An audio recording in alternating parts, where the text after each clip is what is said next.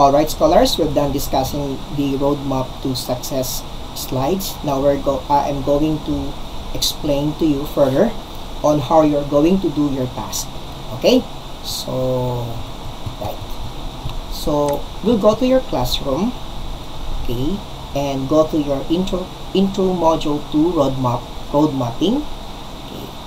So, now we proceed to intro task 2 personal road mapping guide. Okay? So, dito muna tayo mag-focus.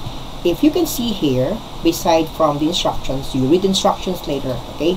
So, i-demonstrate ko lang sa inyo kung paano nyo siya i-accomplish. Okay. With the personal road mapping guide, task 2, meron siyang link dito, scholars. Class, no? Meron siyang link. So, you need to rename. Sa instructions rito, you need to make a copy. Okay? Kasi ito yung original copy. Okay? So, open in a new tab. Okay, so personal road mapping guide template ang nakalagay. So you need to rename this. Okay, so may example tayo dito. No? Example here, Raquel's road mapping guide. Example file name. Okay, but you can be as detailed as the file name in the example, no? So no problem naman. Importante, meron kang pangalan doon and nakalagay yung title ng task. Okay, para in case of loss or na-misplace siya, at least mas madali ma-identify. Okay, so here, click on File, and then click on Make a Copy. Okay, there you go. So, like I said, you have to rename this sheet, no? Your file, no? So, pwede rin namang ilagay mo, no? You can put their task 2, okay, road mapping, and then close and open parentheses, your name. Pwede rin, no problem. At least nakalagay yan siya din. You can be as detailed as you want. Intro module 2. Pwede rin naman yan, no? No problem.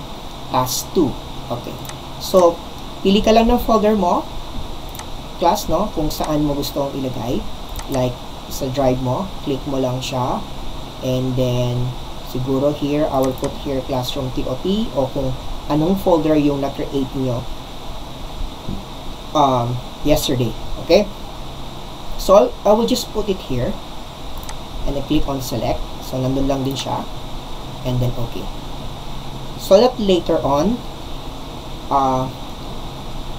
pag nag-turn in kayo, kukunin nyo yung link from that particular drive, which is yung Google Drive ninyo. Okay? So, I will not discuss in toto yung mga nakalagay dito because I've discussed this a while ago na on our first lecture sa road mapping natin, no? In details. So, yung mga importante lang, class, no? Kung ano yung mga dapat ninyong tandaan when doing this task, actually. So, you have here a sheet called instructions. So, please read the instructions thoroughly or strictly read the instructions at yun ang sundan ninyo para hindi naman mahirapan yung mga assessors or hindi kami mahirapan mag-check later on. Okay, so please read the instructions here. And for the skills and passion, so please fill it up properly kung ano talaga yung nasa puso ninyo, no? Kung ano talaga yung the honest way of answering this. Way of answering it. Okay? So we now go to actual versus budget. So you need to fill all of this rows on each cells. Kung kailangan nyo magdagdag, no problem. Just add another cell. Okay? Para idagdag ninyo kung walang naka-identify dito. No problem with that. Okay. So anyway, scholars, ito naman auto-computed siya. Iko-compute naman na niya siya dati. Okay? The original one, meron mga values. All you need to do is to remove. Okay lang naman. Okay? Huwag nyo na lang sigurong tanggalin or i-delete lahat. Baka pati formula ma-delete. Ang gawin lang ninyo, kung ano yung value na nakalagay dito sa cell, i-delete, palitan ninyo kung anong appropriate sa inyong goal. Okay? Now we go to sales goal. Okay. Dito sa sales goal, kunin nyo lang yung nasa kabilang value ng sheet, no? At automatic din naman na siyang magko-compute. So, no problem with this. But, scholars, you need to fill this up. Okay? You need to fill this up. Okay. For SMART goals, again, you need to fill all the cells that is needed here as what's explained from the previous topic a while ago. Okay? So, yung ibang mga cells dito, automatic naman na din siyang magko-compute, no? Ang request ko lang, just take time to fill this up kasi ito yung magiging guide ninyo align with your freelancing career of this SMART goals. Alright? So, okay. What else? Your niche? Hindi na to kasama. Okay. That's for the road mapping. Class, if you have any questions later, please just raise your hand or unmute your microphone so we could be able to discuss and be able to assist you. Okay? So we proceed to the next. Okay, so again, this is for the road mapping guide, and do not forget to rename. Okay? And do not confuse. Meron pa kayong isang task, which is yung annual task. That is a different sheet. Okay? So, when you are done with this, do not forget to turn in. Like you have here. Sandali, i-check ko lang. Para masilip nyo lang ulit kung saan part yung turn in. This one. Okay. So, actually, unsubmit ito, no? Kasi, I'm going to submit it first, no? So, all you have to do is to turn in later. Okay? Okay. Okay, so wait class.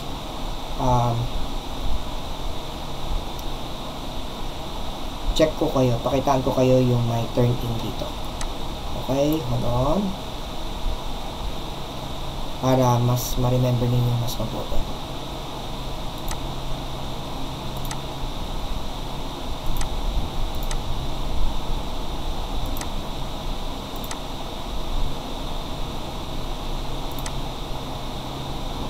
Yeah. Okay? So, when you click on this drive, okay, check ninyo kung nasaan yung file ninyo. Again, attach. Look for the folder and attach. Say, example na lang natin ha. Para mas madali lang din tayo. Okay, insert. There you go. Turn in. So, yung task ninyo on task 1, so again, ulitin ko, may mga iba sa inyo na hindi pa nakapag-turn in. This is the only way that we could be able to check your task or your activity. Dito lang din, no? Not in email or not in in Messenger, submitting it Messenger, but it should be turned in. Okay, so we now proceed to your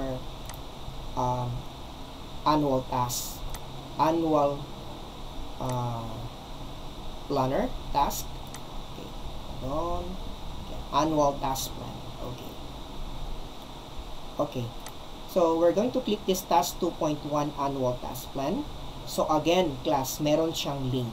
Ibig sabihin, meron siyang original file. So I'm gonna close this one para hindi nakakalito sa inyo. Okay? Close this one. Alright. So I'm gonna click this link. So again, scholars, no, please rename, make a copy, and rename the file. Do not forget. And please make a proper name convention on your file name. Okay, so here we go. So TOT copy annual plan. So sabi ko kanina, make a copy. Okay, so ilagay nyo kung saang folder nyo siya pwedeng ilagay. So task 2.1 annual task plan. Okay. Then, close and open your name.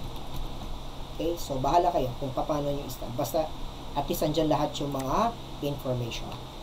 Okay, so I'm gonna close the original file. Okay, so, dito na kayo mag-work sa newly created copy ng sheet na ito. Okay, so just remember class, you need to fill all of this. Okay, as many as you can, no problem. As detailed as you can. So, no problem. So, yung mga months na wala pa tayo, like, today is June, this month is June. So, ibig sabihin, yung July, in progress pa lang yan siya. Okay. huwag nyo namang ilalagay lahat yan siya achieve. Wala pa naman tayong December. So, yun ang kailangan yung tandaan. Because, ibabalik yan ni assessor pag yan mali. Okay. Dito naman sa other sheet na to, from January to December, you need to fill all of this month properly. Okay? According and based from your summary in the annual plan.